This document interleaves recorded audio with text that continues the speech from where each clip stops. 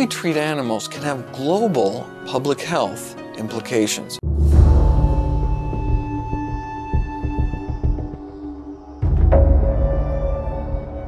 The images in the following program are highly sensitive and may be as disturbing to viewers as they were to us. However, we have to show the truth about animal cruelty.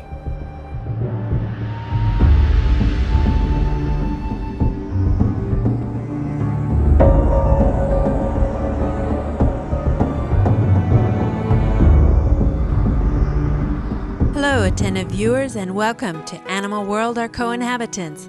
On this episode of the Stop Animal Cruelty series, we feature Dr. Michael Greger, an American physician specializing in clinical nutrition who is a vegan, meaning he follows an animal-free diet. He's also an author and internationally recognized speaker on public health issues. Dr. Greger currently serves as the Director of Public Health and Animal Agriculture at the Humane Society of the United States, a highly respected U.S. animal welfare organization. In his most recent book, Bird Flu, A Virus of Our Own Hatching, Dr. Greger discusses how consumption of animal products and the widespread inhumane practice of factory farming pose serious threats to global public health. One of Dr. Greger's chief concerns is the emergence of new forms of influenza viruses, which frequently originate from factory-farmed animals who are made to live in utterly appalling conditions.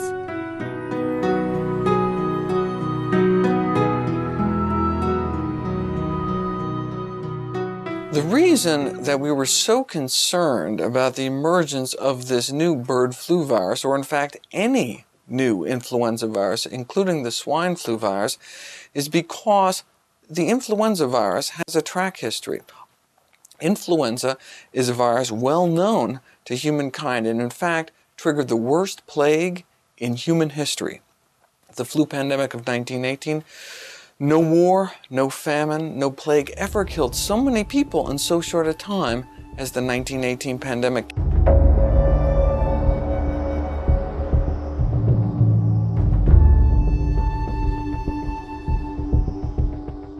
Within just a few months, that pandemic killed over 50 million people. Anytime there's a new influenza virus, we're concerned because it's the only pathogen that we know of that can literally infect half of humanity within a matter of months. Influenza can infect literally billions of people.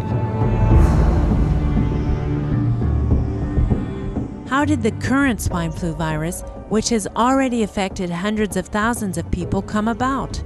Is it in any way related to the virus of 1918?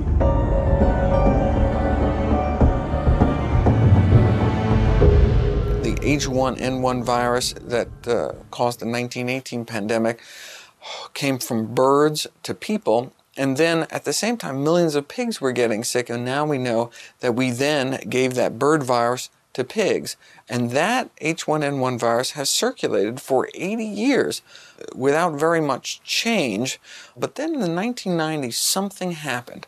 Here in the States in 1998, a never-before-described emergence of a triple hybrid mutant virus, part bird flu virus, part pig virus, and part human virus emerged. By the end of 1998, it had appeared in Texas, Minnesota, and Iowa, and by early 1999 it spread all across the country, and then it spread into Canada and to Mexico. And so this virus, this triple hybrid mutant, has been spreading and sickening millions of pigs for the last 10 years, and little did we know that all it needed to do is grab onto these last two gene segments from a Eurasian swine flu lineage of viruses to create a virus capable of human-to-human transmission. So this current swine flu threat really has its origins in 1918.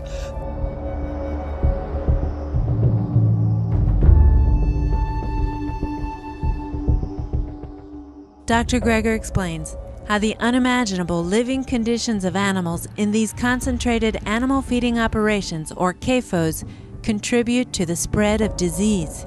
cramped, overcrowded, unhygienic, filthy conditions, confined by the billions around the world, not just millions. When we cram tens of thousands of animals into these cramped, filthy, football field-sized sheds to lie beak to beak or snout to snout atop their own waste, it's just a breeding ground for disease. How can viruses spread and mutate on a factory farm? Swine flu spreads just like human flu through these contagious respiratory droplets. And you can imagine if you had, 5,000 people crammed together in one big elevator, how quickly a contagious respiratory disease would spread. Well, similarly, when you have 5,000, 6,000 pigs confined in these gestation crates in a single shed, you can see how rapidly this virus could spread, and the large infectious loads that transmit from one animal to another because they're packed snout to snout is another way that very rare mutants, virulent mutants or mutants that are more transmissible person to person, could get spread from one animal to another. This heartless and abusive treatment of animals causes the multiplication of respiratory diseases like the influenza virus.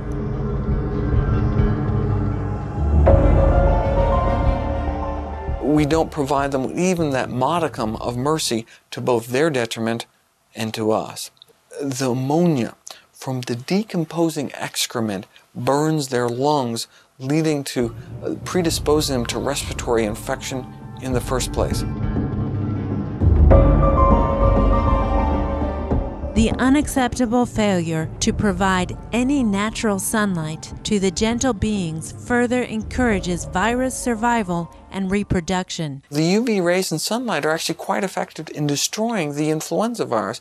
But when we have animals that are confined their entire lives without ever seeing sunlight, these viruses can exist for literally years in these kind of conditions. The dankness helps keep the virus alive. But it is not only the inhumane confinement of these intensively raised animals that fosters the development of viruses.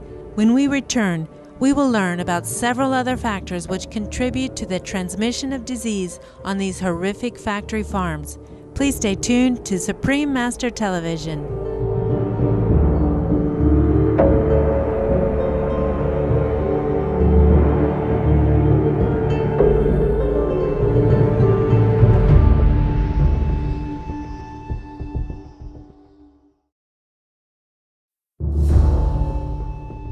The images in the following program are highly sensitive and may be as disturbing to viewers as they were to us. However, we have to show the truth about animal cruelty. This is the Stop Animal Cruelty series on Supreme Master Television. Dr. Michael Greger is a vegan who is a physician, author, and the director of public health and animal agriculture at the Humane Society of the United States. He is speaking with us today about the public health threat that dangerous factory farms pose to us all in terms of how they facilitate the transmission of viruses such as the swine flu virus. Now, Dr. Greger explains why the immune system of an animal cruelly raised under the crowded and squalid conditions of a concentrated animal feeding operation is severely compromised.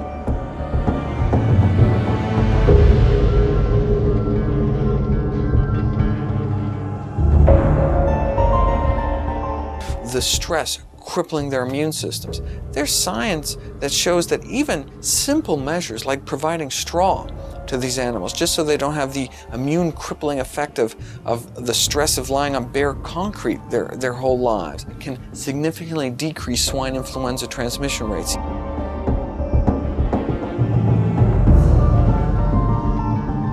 What is the end result of unconscionably raising billions of animals under crammed, traumatic conditions with insufficient fresh air and no sunlight? And you put all these factors together, you have this perfect storm environment for the emergence, existence, and spread of these highly pathogenic viruses, which is of course very concerning for us, the human population.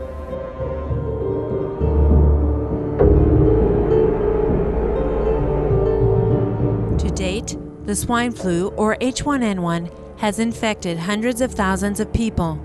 The World Health Organization states that over 1,800 have perished thus far from the virus. However, Dr. Greger warns that the virus could follow a pattern similar to that of the 1918 pandemic.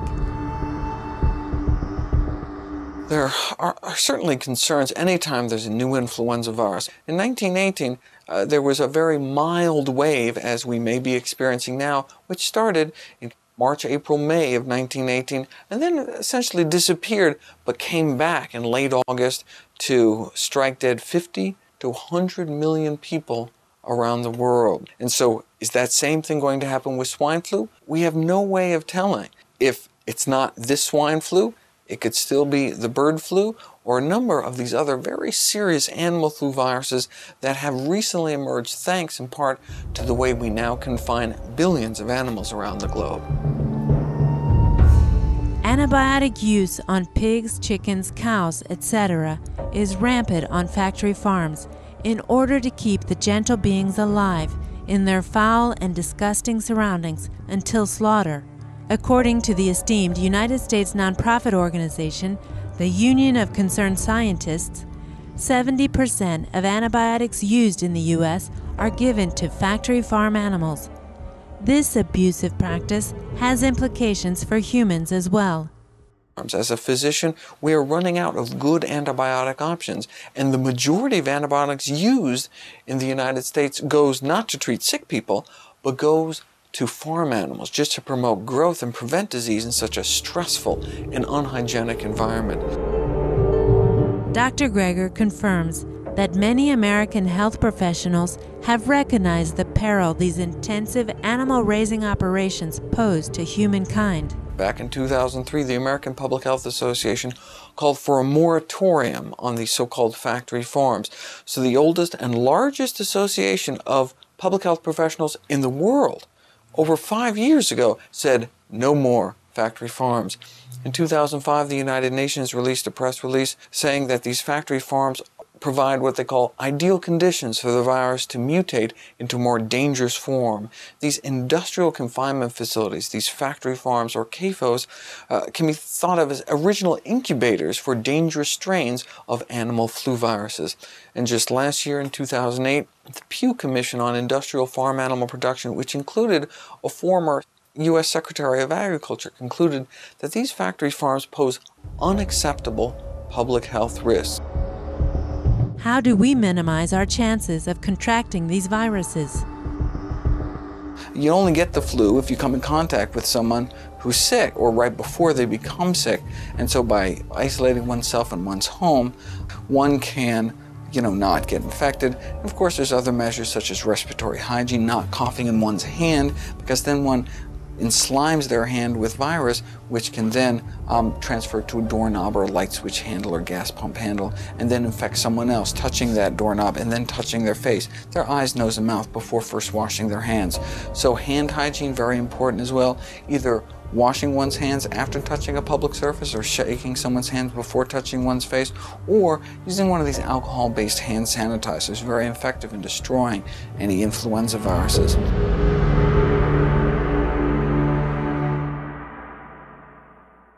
Many thanks to Dr. Michael Greger for his tireless and dedicated research on the relationship between concentrated animal feeding operations and pandemic influenza viruses. May all such operations be halted immediately to end the horrendous cruelty to our animal friends, and may humankind adopt the compassionate, organic, vegan diet so that all beings on our planet can live in health, happiness, and peace. Please join us again next Tuesday on Animal World, Our Co-Inhabitants, for part 2 of our interview with Dr. Michael Greger on how factory farms spread viruses. Enlightening entertainment is next after noteworthy news here on Supreme Master Television. May heaven's grace be upon our planet.